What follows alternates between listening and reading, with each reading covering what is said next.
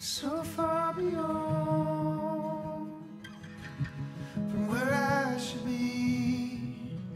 These wolves still feel like someone put them there. I laid on the wall. Why are we here today? What happened 15 years ago? Oh, 15 years ago, I mean, we're on some pretty sacred grounds here. This is Acknowledgments. 15 years and 4 days, actually. April 20th was the day that OPP raided the camp here at Acknowledgments, and you know, much similar to that happened on August 5th. They were walked out by, you know, hundreds of people from Six Nations community that came out and made sure that Haudenosaunee lands were going to remain that way. What are some of the similarities between 2005 and 2020 or this year? And how does this action differ from 15 years ago? You know, the action is exactly the same. And the inaction and absolute failure by the federal and provincial governments are exactly the same. And so I think for, you know, most of us at Land Back, I mean, we've had this roadmap laid out for us this time. You know, that the women that started this in 2006, in April or February of 2006, you know, kind of gave us the path forward on how it is that we're supposed to do this and what it's going to look like. And so it really made a world of difference to see those women that led the charge for us in 2006, you know, and see them really even today doing that same work. What's your connection with 2006? Oh, well, I spent a year in the bush back here and in a tent, and 7 months in jail for that. And so, I mean, like, this was a big part of my life in 2006. Do you expect that you'll be going back to jail as a result of 1492? I think I expected it going in for sure, and now, you know, 9 months later, it's still a big expectation for all of us. I mean, this is the way that the government has chosen to deal with the peaceful occupation of our lands. How long have the Land Defenders and Allies been here at 1492? Since July 19th. This is 9 months and 5 days later. So I mean, it's been a long go, and seen, you know, hundreds and hundreds of people come through and help and build things and, you know, bring material to build stuff. Like, it has been an absolute gift. So you kind of already answered this a little bit, but what's been happening at 1492 the last couple of weeks? The last couple of weeks is getting ready for winter, you know, or getting ready for spring, sorry. Getting ready to plant and, you know, building garden boxes, you know, continuing to finish off any of the construction stuff that we had going, making sure that we're able to, you know, rebuild the soil over there. You know, yeah, so I saw your post about that, when you visit 1492, it just looks like the top of a mountain's just been chopped off, and it's just dirt. It's not soil anymore. So what are you going to do to change the way 1492 or not Meadowlands, what Foxgate has done? Yeah, I mean, the bulldozers come in and they strip everything bare. You know, everything that makes our earth beautiful. You know, every blade of grass, every shrub, every tree gets stripped from the earth, and this is what's left. And so, trying to, you know, do whatever we can to make sure that we're, you know, putting some of those nutrients back in the ground with very specific planting, and they're doing some raised garden beds for vegetables, and so it's going to be an amazing thing to be able to see all of that start to come together here in the next, you know, month or so. This is a long question, I apologize. On the 20th of April, the Haudenosaunee Confederacy Chiefs Council announced that they wanted to see a moratorium on development in the Haldimand Tract, an area covering roughly just shy of 400,000 hectares along Ontario's Grand River. Roger Silversmith of the Cayuga Snipe Chief said it's time to end the injustice, and we want the land that is ours. We are not interested in approving fraudulent dispossessions of the past. Silversmith didn't provide clarification on how the moratorium would be enforced. Would you be able to clarify this for us? How would Six Nations halt construction along the most densely populated land in our country? Well, you know what? And I said that day that there's 27,000 people at Six Nations, and for folks that think this is just me out here, there isn't. There's me and a few hundred people that do this. I'm just the spokesperson here, and that's been my role in all of this. Like, I'm no leader of anything here. This has been a community effort from day one, and so like to say that we're the only people that are willing to put our lives, our freedoms on the line to make sure that our lands stay ours, stay undeveloped, to let nature take its course in whatever way nature wants that to go. And so the Grand River for all of us this is sacred lands. Like this is part of who we are as Haudenosaunee people, and to disrespect our ancestors in the way that to let these massive developments roll through, let the resource extraction continue on, like what kind of disrespect would that show to my ancestors that gave their lives for this land? Like this is part of what they fought for, and like far be it for me to let that go without a fight myself. You touched on this a little bit, but I'm going to quote you from the other day. You recently said that there are thousands of people living at Six Nations, and that many more are anxious and willing to do whatever it takes to make sure that our land rights are upheld. Are more actions expected at other development sites around Ontario, whether that's in Haldimand County or in other treaty areas? I mean, like, we're not even talking about Ontario, we're talking about all across Canada here. And so this has been for the last few years here, to see the Wet'suwet'en folks out west, and Mi'kmaq out east. Up north you got the Kitigan-Zibi folks with the moose moratorium. Like it is just widespread, the absolute failure that has come by from the federal and provincial governments across the country. And so absolutely I would expect more people to continue to do the work that we're doing here, to continue to push in every direction we possibly can to make sure that our voices are heard in all of this. Because when we continue to lift each other's voices up and do everything that we possibly can to make sure that we're heard whenever these situations come up, it is absolutely imperative to be able to really see our rights upheld. Has the statement by the Haudenosaunee Confederacy's Chief Council, has that caused more division or separation between the hereditary chiefs and the elected band council? No, I don't think it has. I mean, I think the band council feels the exact same way. They just, for whatever reason, haven't come out and said it. There's the need for a moratorium on development, certainly on the doorstep of our community. That's going to, further hem in our community. Like, there's nobody at Six Nations that is for development of our lands. Like, I really don't understand what the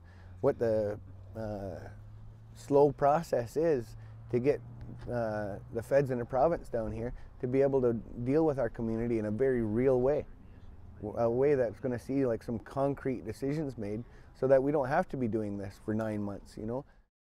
In February, the OPP left their command post at the Caledonia Center.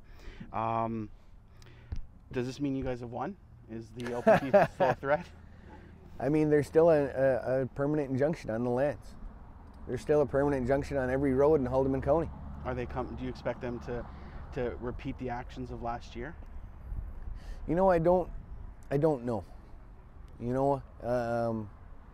I think it would be quite foolhardy of me to say that I trust that the OPP isn't going to try and uphold one side of the law as opposed to the other. And then when our people have tried to push in the courts down here, and like the Supreme Court says that whenever a claim is made to lands that are being developed, there needs to be a process of consultation that happens. And for us, that has some meaning for us.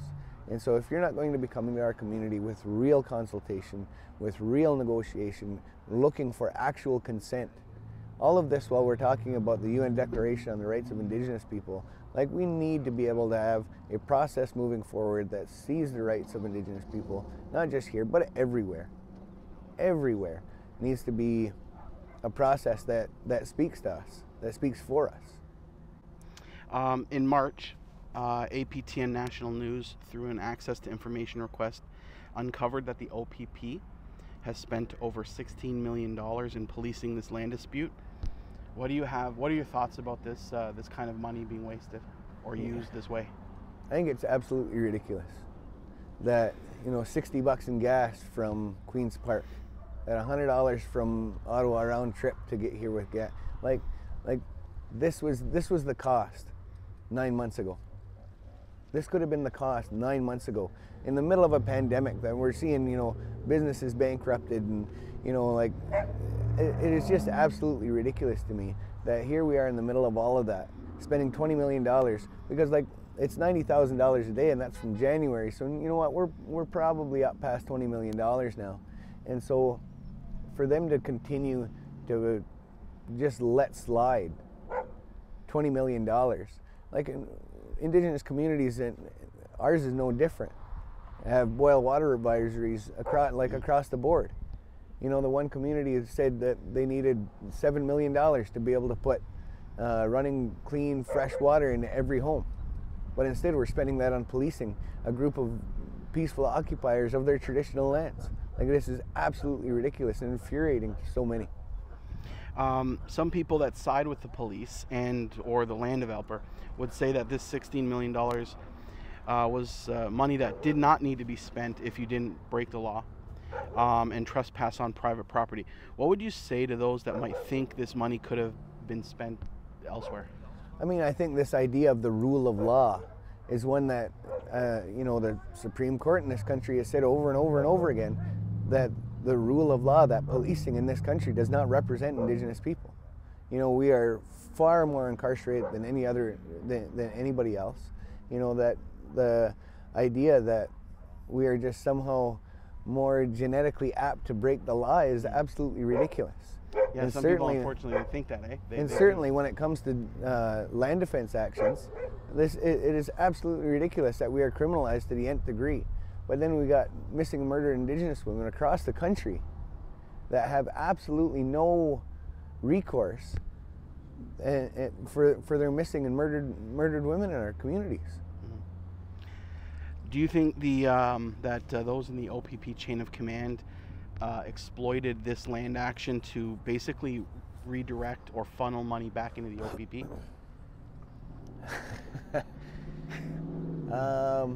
You know, I don't know. Don't know.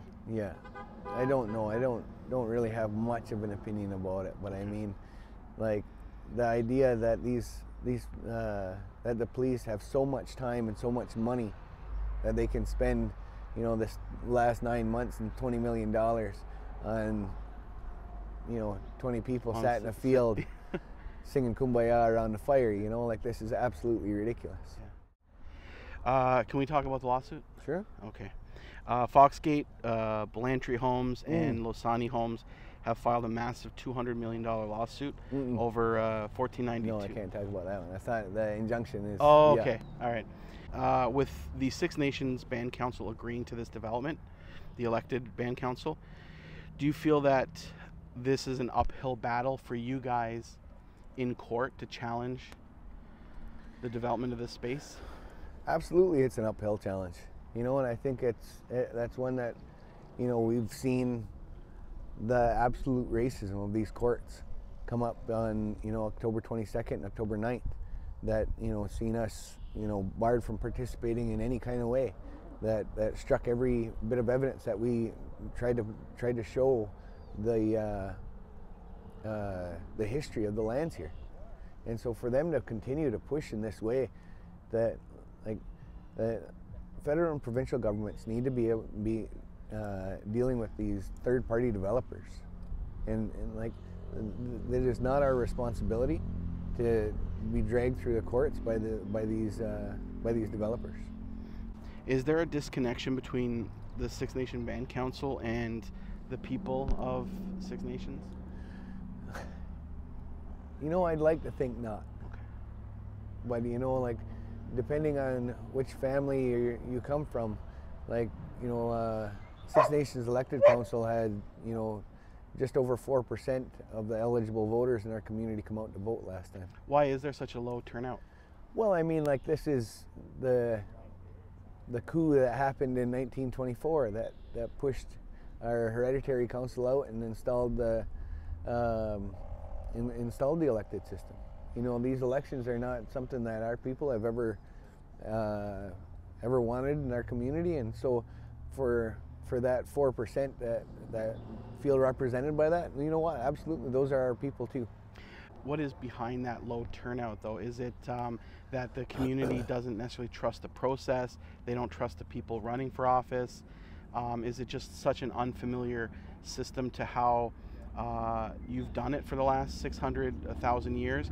Is it why is it 4%? You know what? My mom and dad, they never voted. Did you vote? Nope, I never have.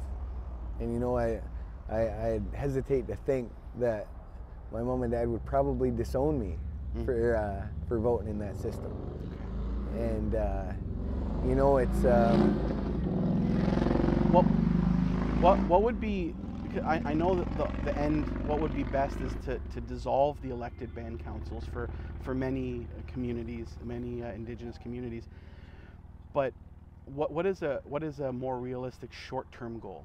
How can we get more representative government for the Indigenous communities that don't necessarily believe in? Because I know there are a few communities that do like their elected systems. Most don't. Mm-hmm. But what is a short-term goal? How can we make sure that you're being represented fairly in the absence of anyone voting and having your voice heard? I know it's not an easy question. That's tough. For Six Nations, there needs, like, I'm no great philosopher that has governance at Six Nations figured out. I don't. And I mean, I don't, and anybody that says that they do, like, you know, I challenge you to make it happen. Mm-hmm. Because, like, governance here at Six Nations has been, you know, by government design, a divisive, contrary stance on just about everything. Mm-hmm. And so the one unifying factor in all of that is our lands. And so when we say, like, for me, like, I don't care which family or faction you come from. I really don't. Like, everybody knows these are our lands, and we all, not one person at Six Nations wants to see it develop. There seems to be a lot of unity amongst the Six Nations community, for sure. You know, I've been coming here now for a number of months, and I've actually never really seen any real divisiveness. But it does seem to exist between the community and the elected band council. No, you know, maybe I'm wrong. You know, there certainly is. You know, there's certainly people that would say that, you know, the Confederacy are wrong for doing this, that the elected band council are wrong for doing that, the Mohawks are wrong for doing it this way, and, you know, like, and everybody's got their feeling about how things should be, you know. But when, like I said, when it comes to lands, like, we all know it's our lands, and there ain't one of us that don't feel connected to that land. Yeah, and I mean, like, this is, like, I you know what, I got no blame for anybody for feeling any kind of way about whether or not they don't like the band or they don't like this group or that group or any, like, you know what, the government has played their cards very well over the last 200 years to make sure that our community was as divided as possible. And this is something that, like, they've done in very documentable ways. And so we, now in 2021, to see it and live it every day, to see that those actions are still are being perpetuated by the government, by the police. You know, like, this is something that is, you know, it's absolutely disgusting to see it happen in real time. Yeah. You know, this isn't something in a history book from 100 or 200 years ago. This is something that we see and live every day. Is there anything that prevents the hereditary chiefs from participating in the elected band council? Like, I recognize that would be, in a way, dishonoring their hereditary positions, but would it be a solution in the short term to have their hereditary positions recognized in an official capacity? I suppose it would if it wasn't against the law. Oh, is it? Okay, I'm sorry, I did not know that. Okay, that's the Indian Act, right? No, that's the Great Law. Oh, okay.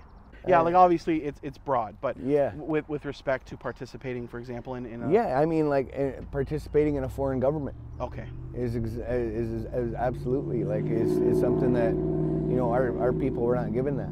Okay. And so we have a process for governing our people, and and you know, this is something that we live every day. I certainly didn't mean to offend. You don't offend me. I Don't didn't worry know about it. I know that there's a lot of ridiculous things still buried in the Indian Act. Absolutely. And unfortunately, people think of them as artifacts, but they still apply to everyday lives of people living in communities all across Ontario and Canada. A lot of people will see that you know, you're the face of 1492 Land Back Lane. What is behind the decision for you? Oh, there's a...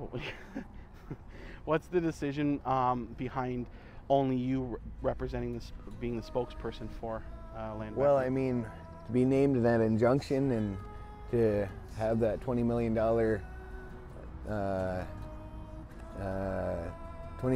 hanging over my head from that damages that the developer is seeking, like, you know, this is far more than just me. But at the same time, like, to be able to keep those people from... You're acting to protect them. Absolutely. And so, you know, I just got the nod this time, and, you know, there will be somebody else next time and somebody else after that. And so, Where is the next time? Is there anything? Is there a development in and around this area that you guys are equally concerned about? I mean, all the development up and down the Grand River is something that I'm concerned about. But I mean, at this present moment, I'm a little bit busy. You're focusing. I'm a little bit busy, so it's yeah, it's prevented me from being able to look elsewhere. What does the future look like for you guys at 1492? The immediate term. You know, every day it's just, you know, we're cooking and cleaning and cutting wood and, you know, building stuff, making sure our gardens are gonna be fruitful, and, you know, like it's about community and building that community there and making sure that everything that we're doing is going forward in the best way that we possibly can. Awesome. Thank you so much. Of course. We are done.